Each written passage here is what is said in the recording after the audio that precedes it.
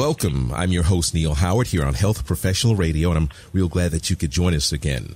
Going to speak with Dr. Scot Ebbinghaus this morning. He's from Merck Research Labs, and he's going to talk about a recent European Medicines Agency's Committee for Medicinal Products for Human Use positive opinion on Merck's KEYTRUDA.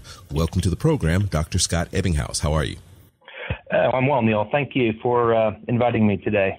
You're with Merck Research Labs. Give us a brief background, and then let's talk about KEYTRUDA as it relates to this latest KEYNOTE trial. Yes. So I'm a medical oncologist by background. I joined Merck about 12 years ago, and I'm currently the therapeutic area head for our late-stage oncology clinical development organization at Merck.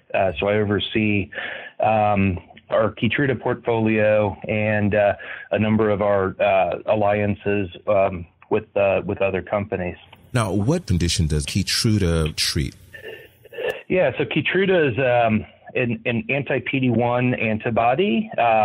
We have worldwide approvals in a number of different indications, the first of which was melanoma, but also includes non-small cell lung cancer, small cell lung cancer, head and neck cancer, Hodgkin lymphoma, bladder cancer, and several others.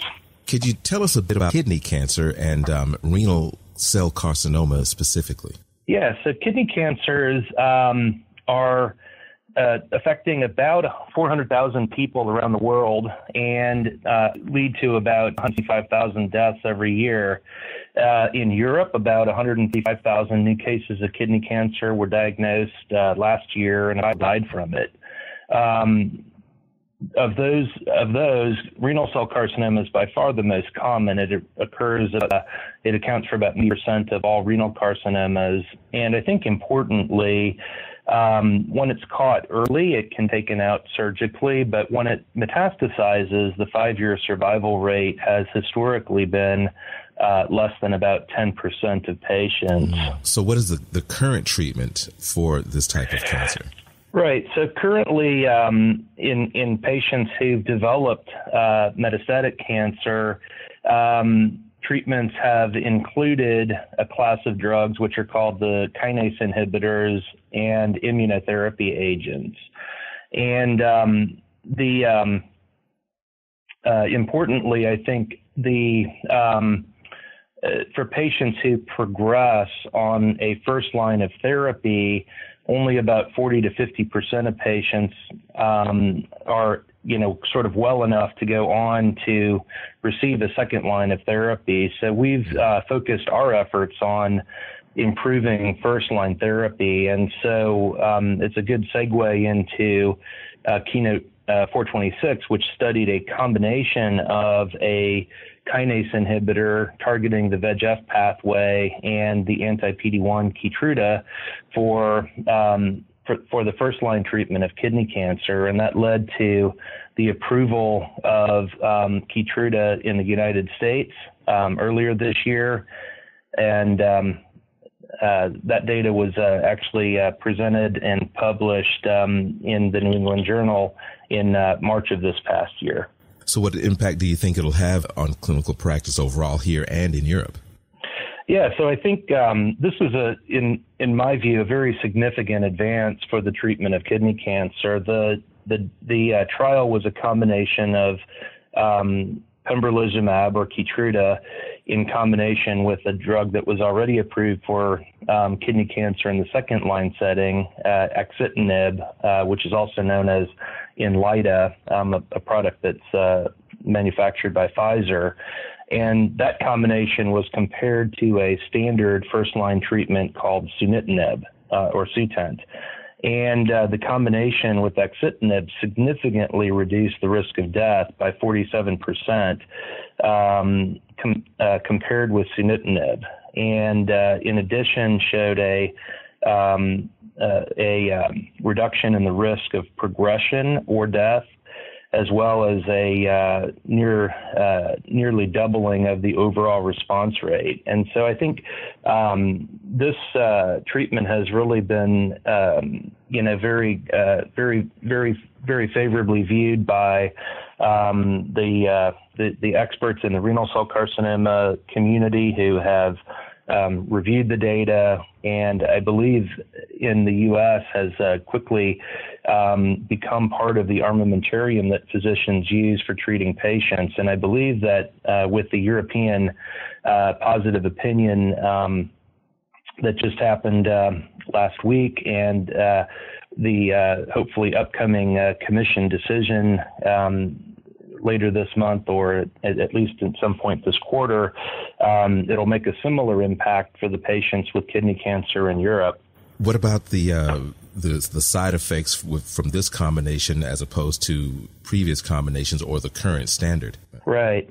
So for the most part, the side effect profile of this treatment was consistent with what we've known about KEYTRUDA by itself, or the combination partner axitinib by itself. There were some increases in liver function test abnormalities, so it's important for physicians to monitor for that and to follow the treatment guidelines that will be in the label, in the European label, and are already in the U.S. label, which are simply to monitor for liver function abnormalities and to hold treatment if you see elevation of liver function test abnormalities pending resolution. But overall, it was a well-tolerated treatment, and I think the benefits are clearly evident here. I'm sorry, I cut you off. What would you say would be the ideal patient profile for this combination therapy? So this is intended for patients with metastatic first-line metastatic kidney cancer who've not received prior treatment.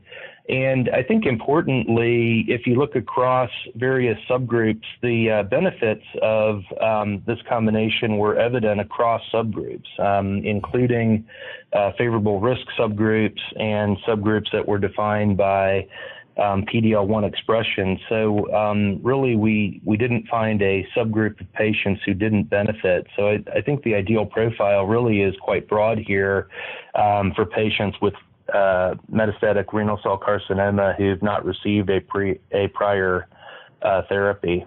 A significant lifespan extension, would you say, and quality of life as well with this combination, or is it on par with previous treatments? Well, I think it's significant. You know, the data showed that it significantly extended life. In